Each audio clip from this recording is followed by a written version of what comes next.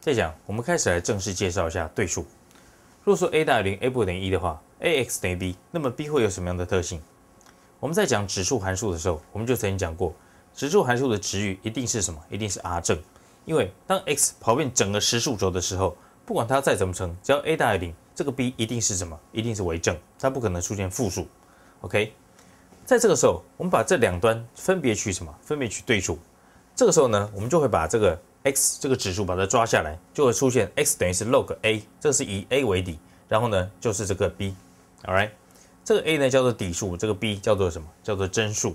这边我们就可以看到函数和反函数的性质。如果说 x 是 log b 以 a 为底的话，那么这个 x 就可以带入到这边来，所以说 a 的指数就可以写成是 log b 以 a 为底。然后呢，这边是 b， 这边就是 b。OK， 好，那如果说 x 是等于是 log 什么呢 ？x 是 log b 以 a 为底 ，b 又是什么 ？b 又是 a 的 x， 所以我们可以把 ax 带入到这边来，所以说 x 等于是 log ax 以 a 为底。这边就是函数和反函数的作用，为什么呢？上面这个东西是怎么看？这边是 b， 它经过这个作用之后呢，射到这边来变成 x， 这个 x 呢，再经过 ax 作用呢，又射回到 b 哦，就是说它经过这个作用呢，它会变成它自己本身。那 x 呢 ？x 本来是从什么 ？x 从这边变成 ax， 它先变成 ax， 再经由这边回来，又回到它自己本身哦。所以说，一个是从这边出发回到它自己本身，一个是从这边出发回到它自己本身。这边补充两个常用的对数关系式 ：log a 以 a 为底，它一定是1。为什么道理 ？log 是把次幂抓下来 ，a 的次幂是多少 ？a 的次幂就是1嘛。所以 log 1以 a 为底就是什么？就是0啊，因为1是 a 的0次方。把这个次幂抓下来之后呢，这个就是什么？这个就是0。对数函数作为指数函数的反函数，如果说你对指数函数的图形了如指掌的话，你对对数函数的图形也掌握的差不多了。为什么道理？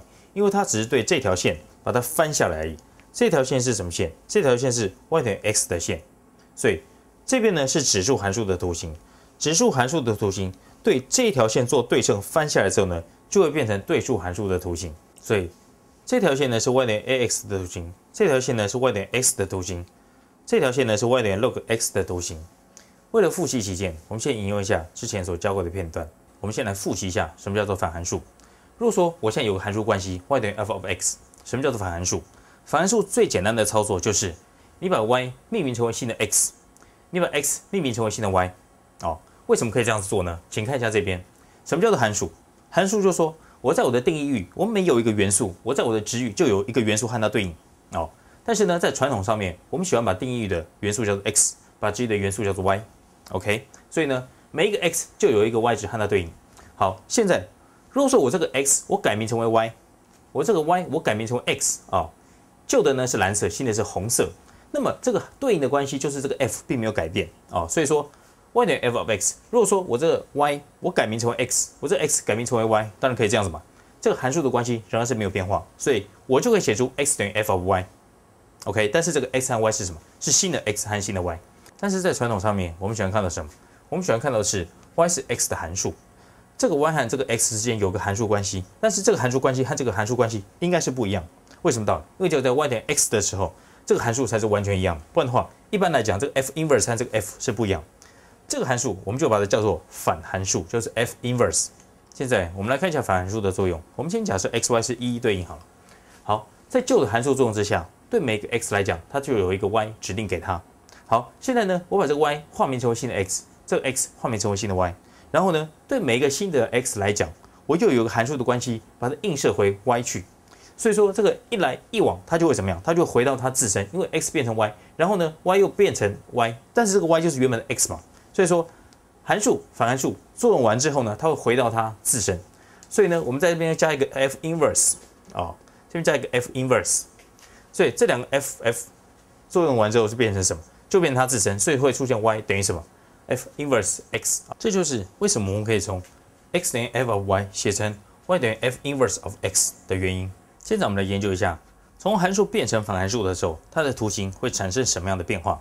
其实它的变化也蛮简单的，就是它就是沿着 x 等于 y 的这条线从这边翻上去。